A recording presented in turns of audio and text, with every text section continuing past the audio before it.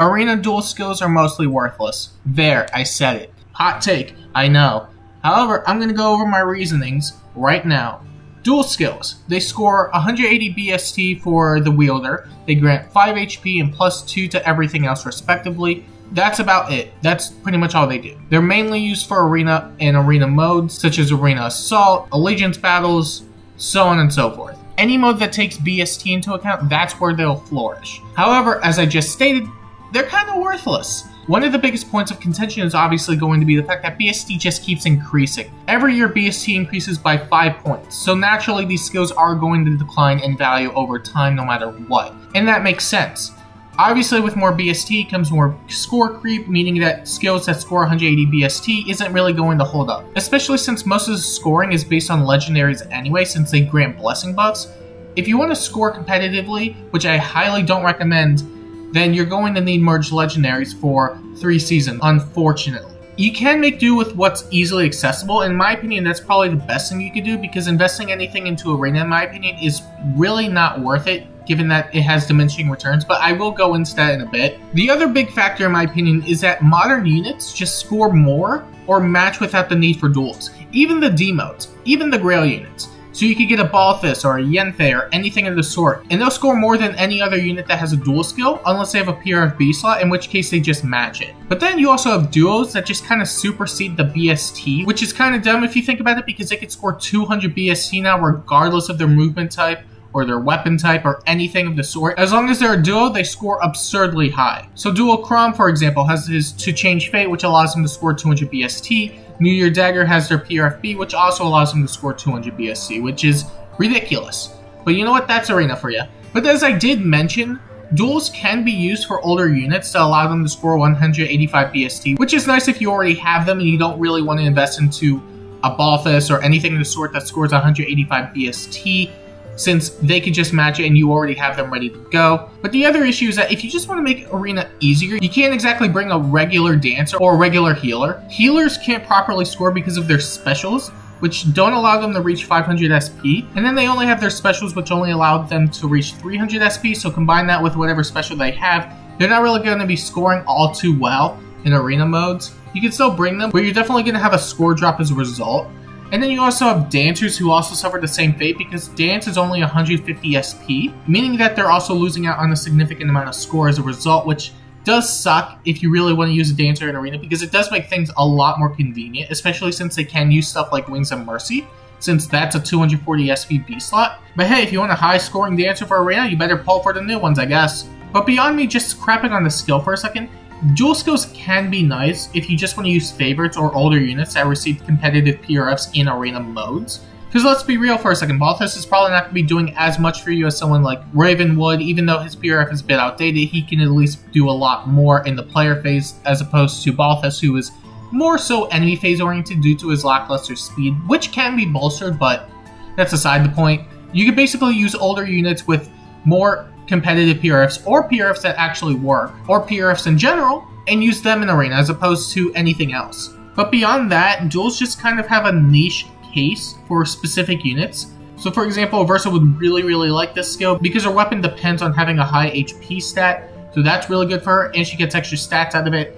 Or even Bride Fjorm, who also is the same way, who just needs a bunch of HP, but having the extra offenses is never a bad thing whatsoever. And that's pretty much for the dual skills. I mentioned earlier that I was talking about Arena with diminishing returns, and let's just get into that. Arena does have diminishing returns. There's no reason not to play it because it gives you good rewards, even if you were to just coast between tiers 18, 19, and 20. But investing into it by pulling for legendaries and getting merges is absolutely not worth it unless you just want to get the crowns, which in my opinion isn't really worth it outside of cosmetic purposes, but again, it's cosmetic. Tiers 18 through 20 grant about 4 orbs and a similar amount of codes. The only noticeable difference is going to be the feathers, which is about a 1k increase between 19 and 20.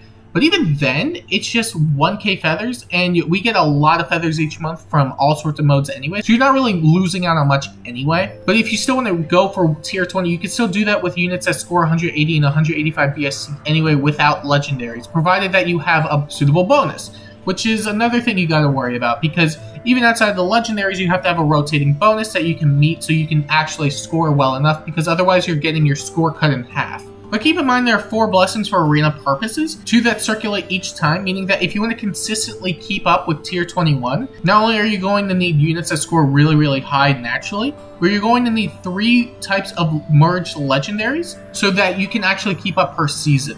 So a fire legendary, or a wind legendary, or an earth legendary. You're going to need 3 of the 4 types of blessings if you just want to maintain it. And it's hard to say how many merges you need, but usually it depends on the season. It does vary for sure. And I'm not going to claim that you need a plus 10 for everything, but the fact that you need to spend a good amount of orbs just to potentially maintain tier 21, in my opinion, just for an extra orb and a couple more codes, isn't really worth it in my opinion. Which is why Arena doesn't really have the best diminishing returns for your investment. If you're spending 1,000 orbs to get a merged legendary, and you're only earning an extra orb per week, that probably wasn't worth the orbs. But again, you can kind of think of it as like an end game sort of thing, because that's the other thing.